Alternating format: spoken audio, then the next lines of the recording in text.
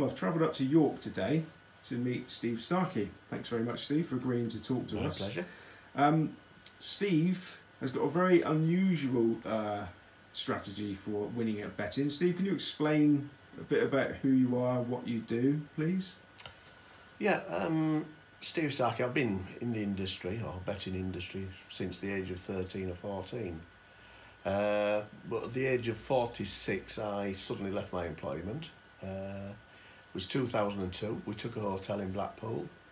But as it turned out, we were very fortunate that when I left the industry changed very rapidly. We had the advent of Betfair, and we also, at that time, got an influx of reality TV betting programmes, which no one really understood. I quickly got the grasp of how to bet on these things and play a strategic long game, and I've bet on them now successfully for 16 years. How successful? I've never had a losing quarter outside of July, August and September, when there's nothing going on, so I tend not to know those three, but the other 3 quarters of the year I've never won less than £6,000 a quarter, £2,000 a month. So of these 16 years, my estimation is that I've made over £500,000, and that's the equivalent of getting a salary of £40,000 a year for basically sat on my backside. So you said that you were in your late 40s when you got the eureka moment, but I understand you were in the industry from a very early age. Yes, started at 13, live in York, started 13, 14, job as a tic-tac, racecourse clerk. As a group of 10, one of my best friends is Brent Dolan, who was well known in the industry. So it was only a logical progress that a lot of my group of school of friends would become in the industry. I've got 2 friends who are racecourse bookmakers. I started work for Ladbrokes at 17, as I was too young to work in betting shops. And then I progressed to a private bookmaker, and then at 28 I started for Hills. And I had 16 great years there. But my expertise, although I was employed in the shops, my expertise and my knowledge was always better suited to the products themselves. I used to run courses for gambling awareness, bet profitability, odds compiling, and teach people that. So when I left the industry, I was straight away ready to take advantage of what I knew. So were you a winning punter on other media like horse racing, football, that sort of thing? Now or then? Then, when you were in the industry, did you take advantage of your knowledge and sort of a gamekeeper turned poacher? Yes, as when I worked sort of in latter years, and price-wise became very popular, of course. We always, if I was visiting a shop, I'd always take advantage of that. And I remember an instance when one of the other firms, they did a 2-for-1 offer on the 49s bet. Whereas if you had bet one, get one free. I did a quick calculation that if I took every number in trebles from 1 to 49, it would cost me, for a penny line, it would cost me 60 quid. And my return would be 90 quid. With the one free, I'd be staking 60 and getting 90 for every time I did it. And I did that in about 3 shops. They weren't very happy about it. But anything like that, I've always been, yes, there's an opportunity, let's take it.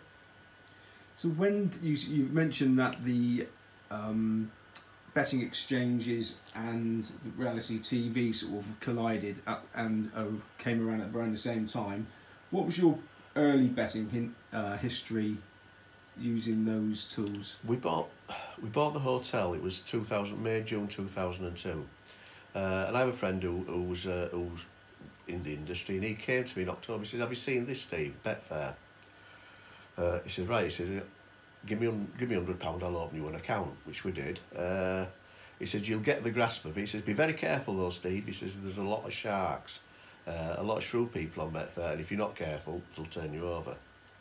My very first bet was on Fame Academy, and there was 3 singers, a young Devon girl, Sinead someone or other. She was a great singer, but in the final with her was David Snedden. Now David Snedden was from Scotland, and of course, come the final vote, everyone in Scotland voted for David Snedden. I laid him £10 at 6-4, so a £15 loss. And I went away, thought about it, I knew I had lost. I thought, that won't happen again. And I think that's the art of it. So the fairly inauspicious start was actually the breakthrough? Yes, because very, very soon you think, well, okay. I think Michelle McManus managed to win Pop Idol the following year.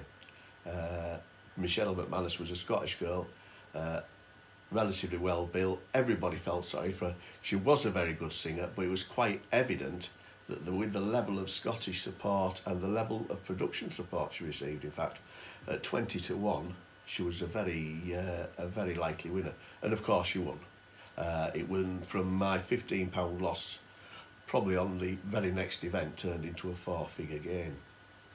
So you do bet on a wide range of these type of events. Can you give us an idea of your yearly betting calendar and what programmes you have to endure to... Endure is probably the right word. I won't endure Love Island, by the way. It's one step too far. But I mean, yeah, the first event is to get the Racing Post January the 2nd and look at the New Year's specials. And there's usually, historically, there's been some massive value about.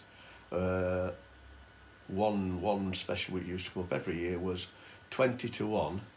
Osama bin Laden to be captured this year. Now, that was 20-1 in any one given year. So if you take that over a 5-year time span, you're virtually getting 4-1. The most wanted man in the world by America would be found in the next 5 years. And it was the wrong price. It didn't win for the 3 years that I did it, but the first years I didn't back it, it won. And another great special, which I just did miss out on, I think it was 2006, 2007. I think the William Hill Odds compiler had too many sherries over the new year. And he put up 66-1 the Premiership to be decided on goal difference. Now, a cursory glance through the record books tells you that generally there's less than 7 points between the first and the second side.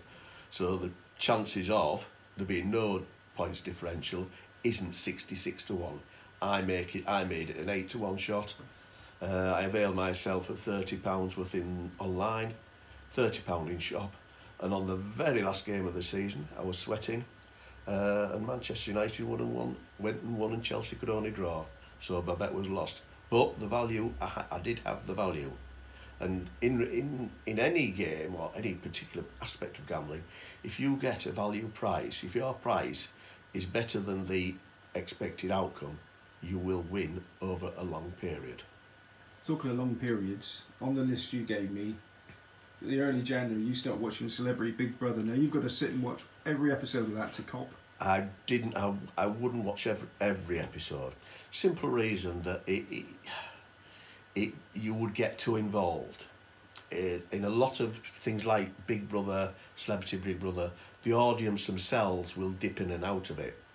There are people who go on Digital Spy who follow it 24 hours a day, follow the programme religiously. As a punter, a gambler, making a book of it, you've got to adapt the view of what the casual is doing. The person who turns up, watches a couple of days a week, but comes the final will vote. So your opinion needs to marry in with theirs, so you need to be one of them. So I do watch watch and try and see what the production intentions are, which is very important in Big Brother.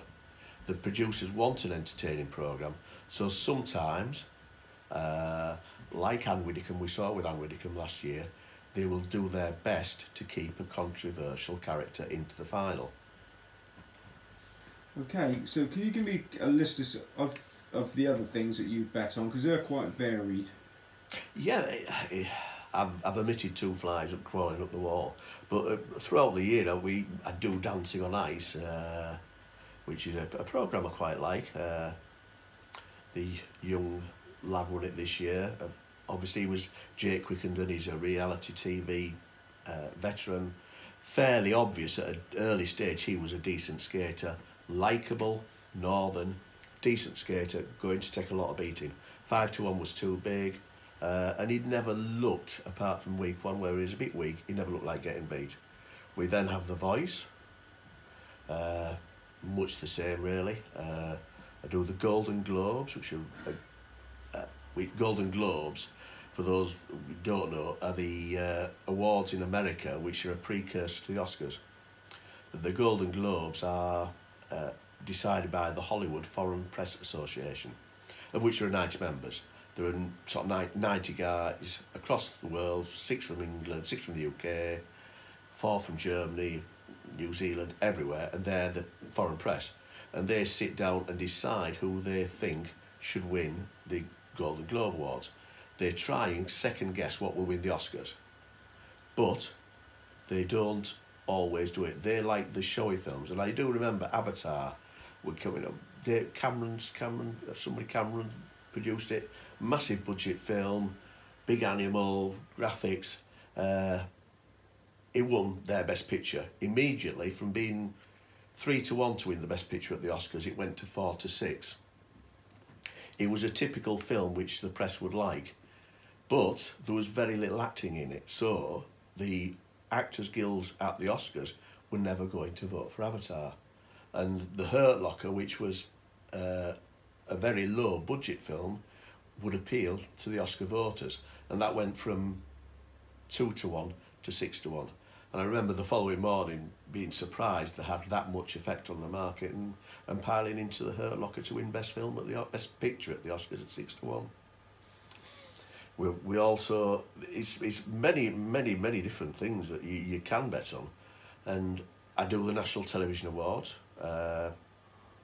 Again, it's virtually trying to think of it as for which a lot of soap operas, things like that. But if the person is a likeable character in the soap opera, they tend to vote for them. The Middle England mothers and the people will vote for them. Lucy Fallon, who plays Bethany in Coronation Street, being a great example.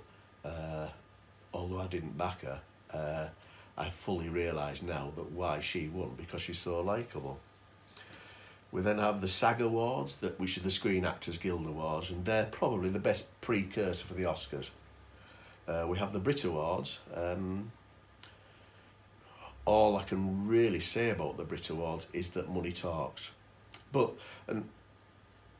of the best aspects of reality gambling is, if I give you the analogy of Liverpool playing Arsenal, everybody would have an opinion what price that is. If I were to ask you which act would be best male at the Brit Awards, there's probably only about 1,000 people nationwide who would have a strong opinion and be able to make an informed opinion. If you consult with those people or can tap into their way of thinking, you will succeed. Dua Lipa it was the public vote this year for the best breakthrough act. Dua Lipa up against four other acts, and she was obviously far in front.